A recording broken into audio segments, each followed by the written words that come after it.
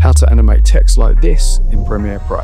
First up, go to View, select Rulers, then Show Rulers. The rulers will appear on the side. If you hover over them and then click and drag, you get these guides. Place a guide at the end of each word. Select the text and delete every word other than the first one. Now select the clip on the timeline, press Alt and drag upwards to duplicate it. And with the top clip selected, type in the second word, in this case that's text. Grab the pointer, select the word, and drag it to the guideline as you hold Shift on the keyboard to keep it steady.